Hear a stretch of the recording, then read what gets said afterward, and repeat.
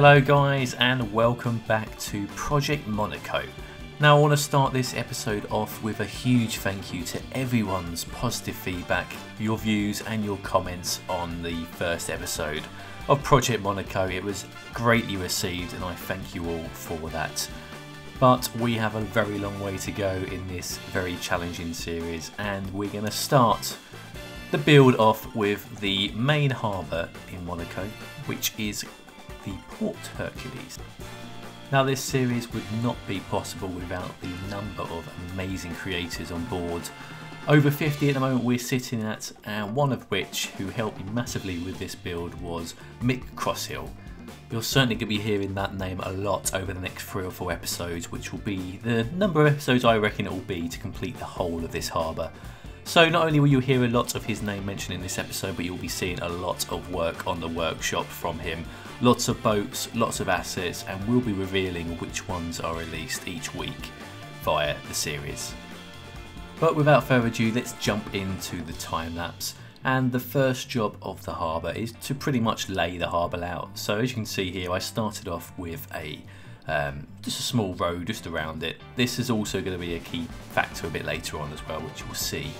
But for now we're using this to help us align the custom keys, which you'll also be able to see now on the workshop released by the man himself, MicCrosshill.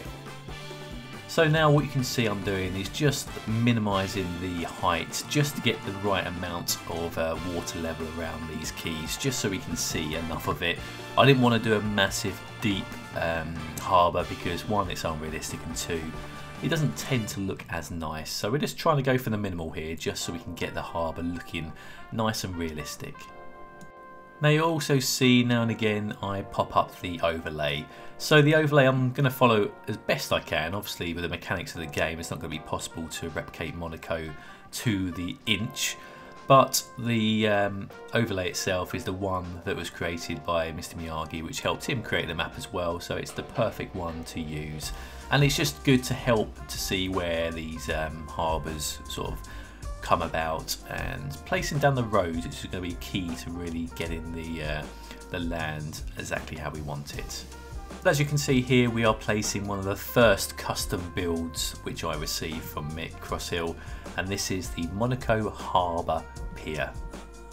And my word, is this pier a fantastic replication of what you see in real life. The pier itself can certainly be reused in other builds, which is why it's been released on the workshop, so go and check that out if you wanted to use it. You'll see I do end up having to use a few techniques to get this down correctly.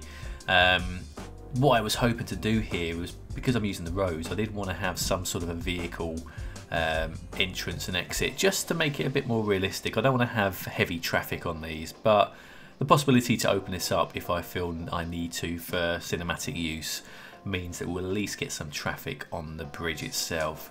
Now this pier itself is actually a passenger pier from what I recall, so there would be transportation taking people to and from this area. The actual loading area is a bit further down the pier of course, so there's obviously not going to be much traffic going on in this area, but I still wanted to have some sort of a road system here just for use a bit later on. So this was the trickiest part of placing down the actual pier itself, just getting the roads under enough so that it's hidden within the actual building itself. But once it's done, it really does look good, and you can see the roads underneath the actual pier itself, so that does look really good. So up next we're using these custom piers by MicCrosshill as well.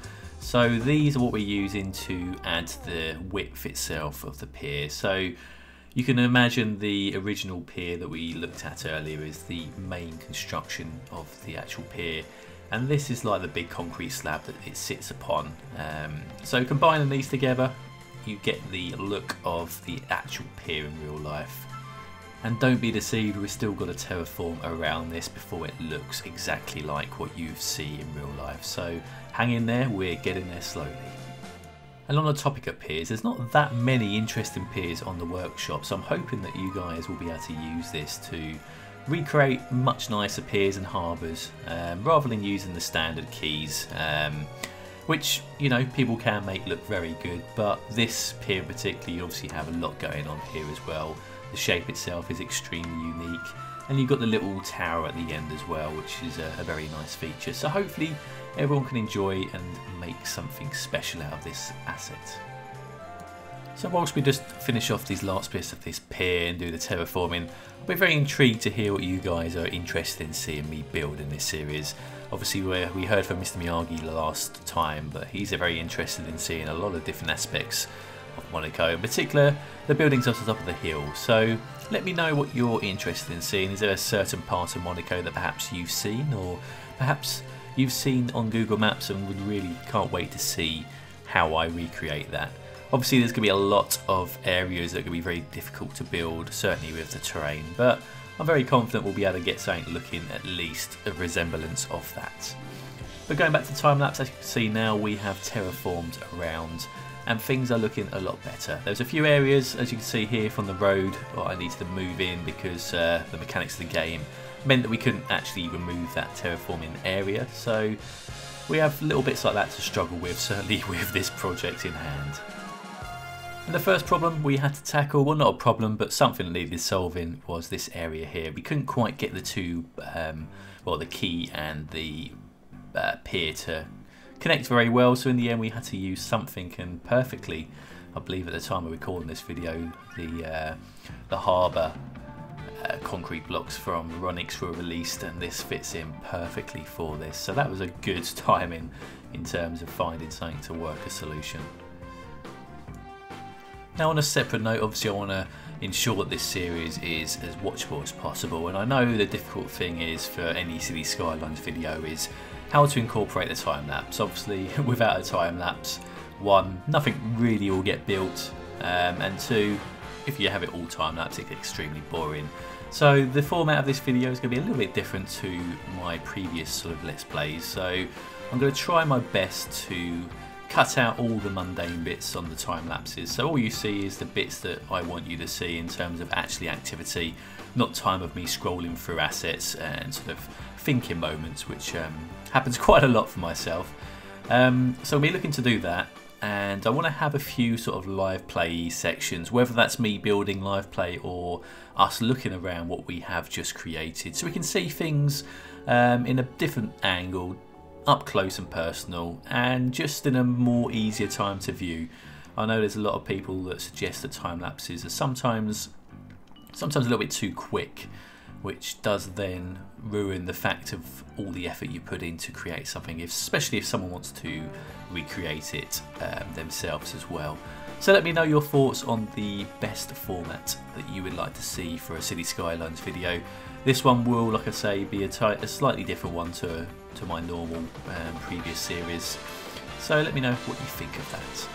But anyway, getting back into the build, we are laying down some concrete and we put down some lorries. So this area here, there's not really much in terms of commercial or industrial. It's pretty much just a harbour.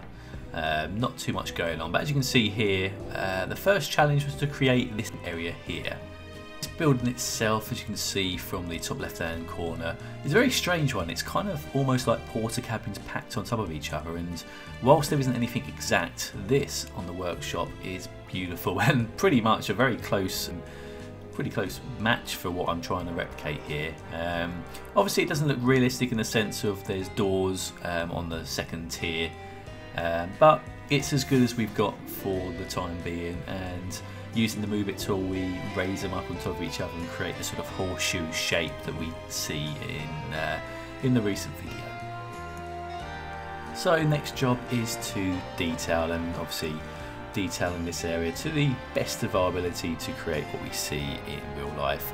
I'm guessing the only issue that I have noticed in this harbour area is the footage that I found both on YouTube and using Google Maps seems to be when the Formula 1 was here. So a lot of the clips and the areas are when the whole of Monaco transformed ready for the Monaco Grand Prix.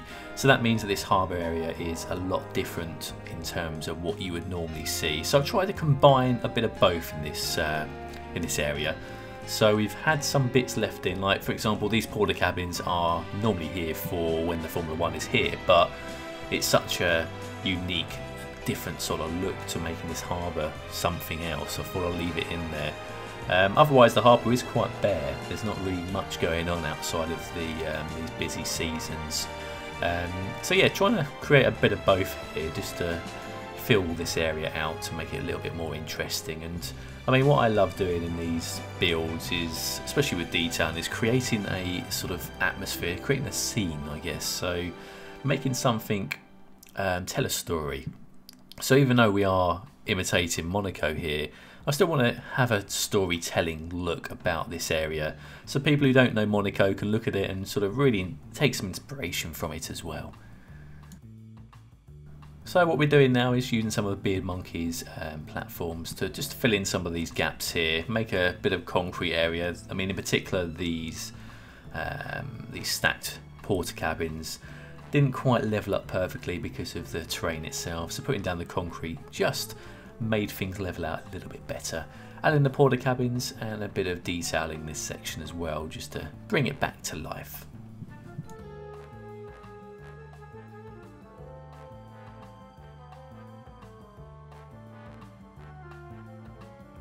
Now going back to my earlier point about this being the time when the Formula One's here, there's a lot of gated off areas during this period of time, so we're going to try and keep that replication going here, just to make things look a little bit different.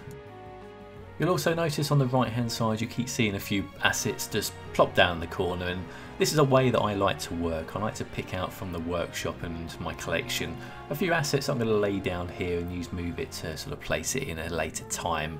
The reason for that is, one, it saves a lot of time, and also you get inspiration when you just flick through now and again through your massive asset list if you're like myself. So it is a good idea, and also you find things that you've forgotten about that then spring your mind into play, and you think about adding something else as well. And what we're doing here is we're adding down Ronix 6 docks, one because I think the colour looks a lot better, and also because you can plop decals on top of it as well, so we can add a bit more detail on it. Unfortunately the model itself by Mick, we can't do so because it's a building, but this joins the two together perfectly, so we're able to also detail a bit better in this area.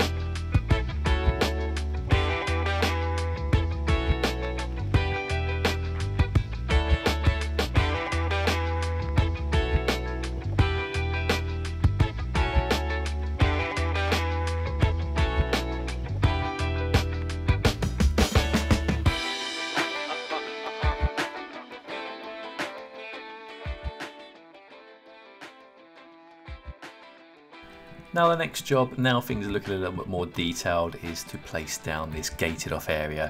So this gated area is pretty much where some of the yachts are housed, whether they're being put into storage or in repair. I'm not too sure exactly what this area is meant to be for, but it's a lovely little gated community area here where we're just going to plop down some of the yachts and a little fueling station as well. So there are already a couple of boat storage items on the workshop. This item here has already been released by MicCrosshill a little while back, so this is a perfect addition for that. We're going to find a few boats here that we can just plop down as well. So not only has Mick been creating floatable boats, but there's also a lot of sort of freestanding boats as well, and a few others as well, which we'll put down here. These ones in particular are actually floating boats which we're able to put down on the terrain itself, so that makes things a little bit easier. It means we can add a bit more variation in this area. Doesn't look as realistic as perhaps ones on stands, but there'll be a surprise a bit later on regarding that, which we'll be releasing on the workshop as well. Some very nice standing boats, but they won't be yet, they'll probably be in episode 3. Now not only have we got the boat area, there's a lot of cars as well parked around the harbour, which was again why I wanted to have the roads around here as well, because potentially we could have some cars driving around, but thinking about it, I don't think there'll be many cars moving around, and the mechanics of how Cities Skylines works with traffic probably will make things look a bit unrealistic. So instead I decided to prop down some ploppable vehicles around here, just parked up, just to make things a little bit more realistic. And again, I will probably use a trick that I've recently learnt off Sheik, who is a live streamer of Cities Skylines, so if you haven't seen him yet, check out him on Twitch. But he has been using the invisible paths, which are a great addition. And what we need to do with that is pretty much just place some invisible paths over the roads, etc., just so then people will walk around. We'll probably put a few of the park generators as well to influence a bit of traffic around here. But this area, as I said, is not going to be as densely populated with people walking around. It's going to be the rest of the harbour where people will tend to go around. This is pretty much purely for the passengers going onto the ships and people who own the yachts and sort of docked up, etc. But we can work on that and see how things look a little bit later on. So the final stages of this particular section is pretty much just putting down some decals, so just making things look a bit more rougher, and we created this little pathway as well along this section, which is a main pathway for people to walk.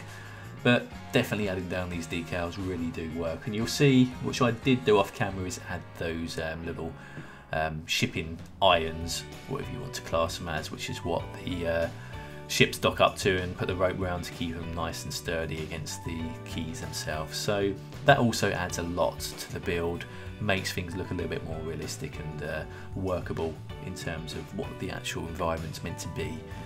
So that's pretty much finishing off this section, and definitely it's come alive a lot more now we've got some detail down. It did look a little bit bare, which was always going to be my worry at first for this section. It's not a very detailed section in terms of what's going on, but I certainly feel this now has a breath of life. So let's jump into a little live play here and have a look at what we have just created. So here we go. Things are certainly looking a lot more lively. I love that pier, look at that, the view of that looks so realistic.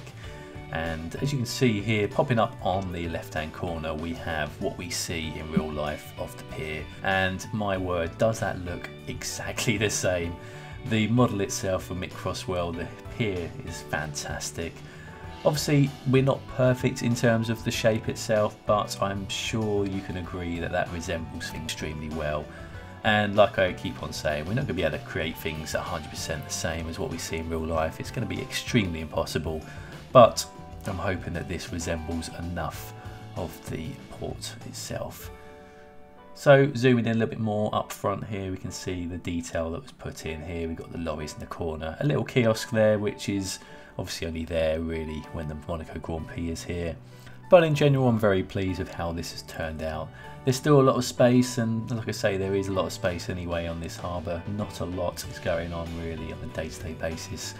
But yeah, very pleased with how this has come about, and I'm guessing what we need to do now is add some boats. And the boats are obviously key to this harbour. There are absolutely hundreds in this area, and just using Move It really here to create a bit of variation in these boats. As you can see here, I plopped down all of them, and there are a lot of new boats available by MicCrosshill, and yes, the majority of them now are on the workshop. So if you want to create your own harbour or add to what you've already created, there are a lot more boats around and a lot of very sexy large yachts as well, especially the Jameson. Go and check that one out, that one is a beauty. So in terms of placement of these ships, I have pretty much copied what I saw on Google, because I do assume there is some sort of policy when parking up your boats. It does seem there's sections where the large yachts and boats are versus where the smaller ones are as well. So without knowing the details of it, I just thought I'd just copy as best I can from what I saw on Google. And also released from MicCrosshill is the small piers, and these are perfect for creating the little piers in between the boats. You'll see these used a lot as I place down the rest of these boats, and well, they are very unique. There are some on the workshop which I believe are wooden, but these are obviously concrete and they are beautiful, very good, and I'm sure a lot of you can take full advantage of those as well. So we're going to jump into a short time lapse just whilst I complete the boat area, and then we'll have a quick review of what we've done today, followed by some absolutely beautiful cinematics. So by all means, do not miss those. We'll catch up shortly.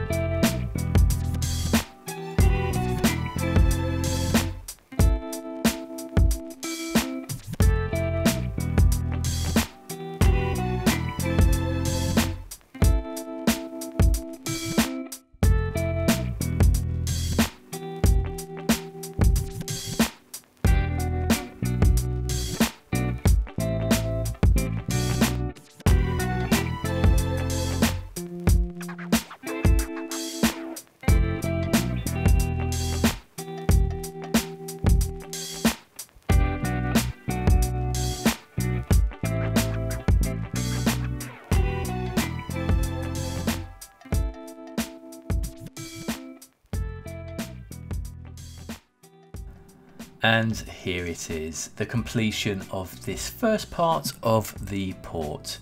So we'll start off here. We've got the beautiful pier created by MicCrosshill, a combination of that combined with the piers as well, which Mick has also created for us.